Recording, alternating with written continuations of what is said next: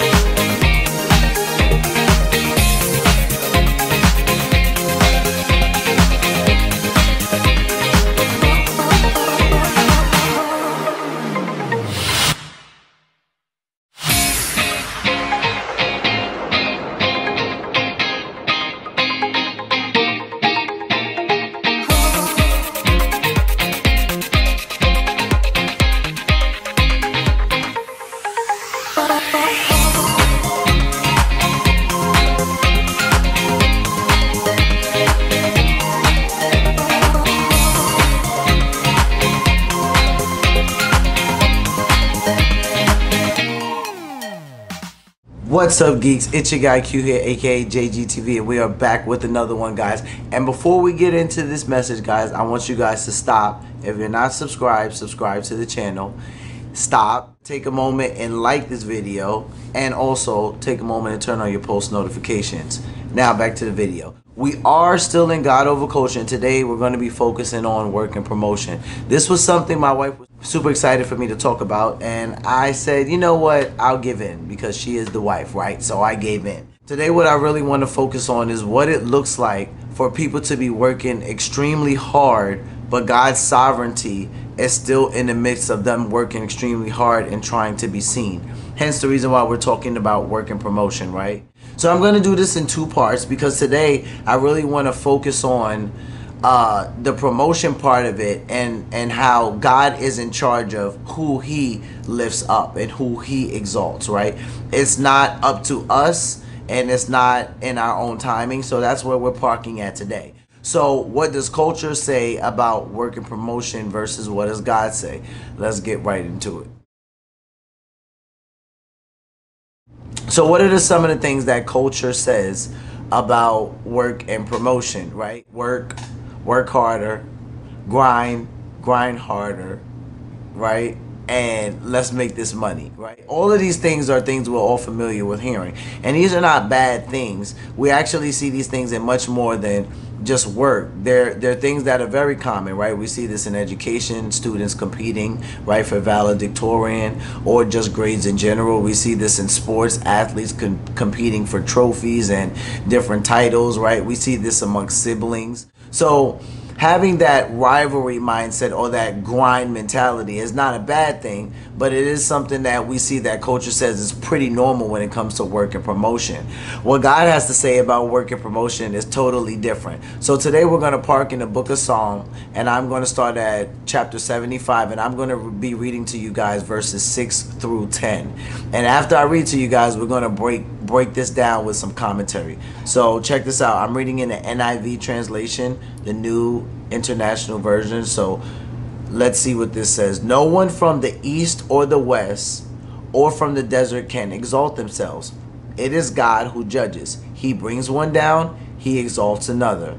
In the hand of the Lord is a cup full of foaming wine mixed with spices. He pours it out, and all the wicked of the earth drink it down to its very dregs.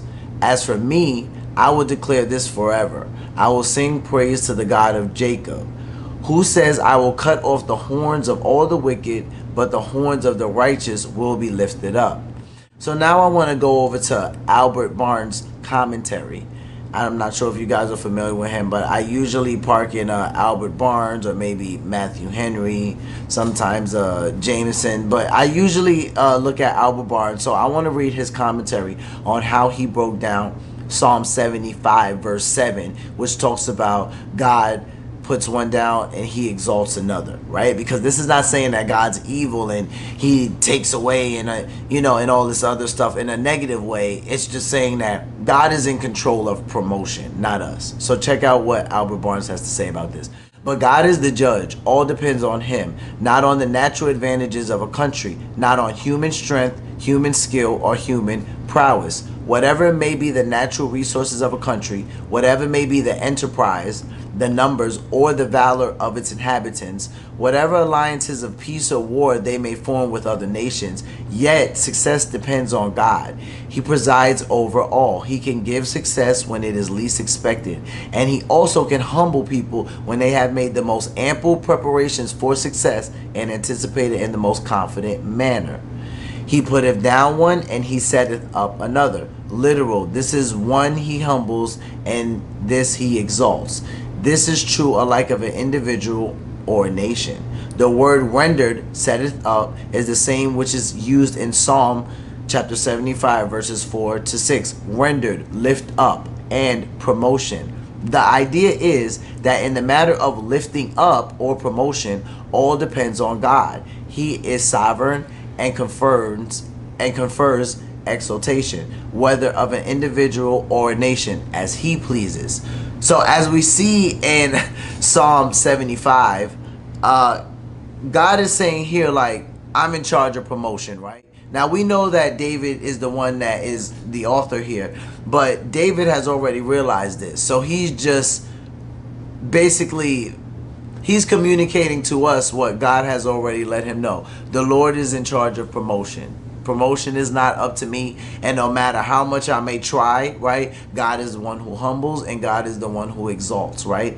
So it's not up to us, right? As far as Psalm chapter 75 verses 8, this is where we see the Lord's cup and how it's mixed with foaming wine and spices. And don't let all of this confuse you, because what commentary and what theologians seem to put together is that this is good and bad commingled, right? Like, this is like the blessings and mercy and grace and curses all mingled together, and this was specifically going to be poured out for the children of Israel, and who was to get their portion of what they were supposed to get. This is what this is supposed to signify right here in the text, right? So it's not saying anything directly towards someone today who's trying to get promotion necessarily, but what it meant at this time was it was something that was for the children of Israel, and this is the way it was used as a metaphor in the text. I believe it's Jameson or Matthew Henry, I don't want to misquote, but one of the commentaries also say that it's like a king during this time who would serve drink and meat, and he would serve the portions as he would see fit. So he would be the one to delegate who got a certain portion of meat or a certain portion of wine, and he was the one who would pour the cup, or he was the one who would be serving. So basically in this text, God is the king that would be giving out the portion, but it's meant for the children of Israel of this time. So I don't want you guys to get confused.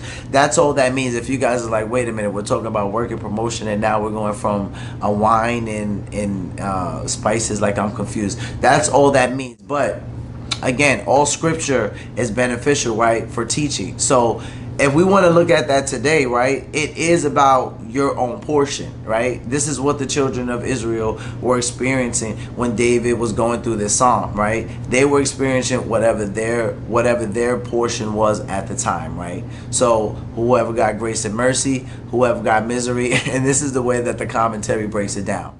So you guys stay tuned for the second part of this video when we go just a little bit deeper into work and promotion. I'm going to use different Bible verses this time, but I really wanted to just park right here in Psalm, because David has some pretty great things to say about work and promotion, and the Lord being the one to exalt and being the one to humble. So you guys stay tuned. We'll be right back with another one. What do I always say? Love yourselves, love one another, but most of all, love God. Peace.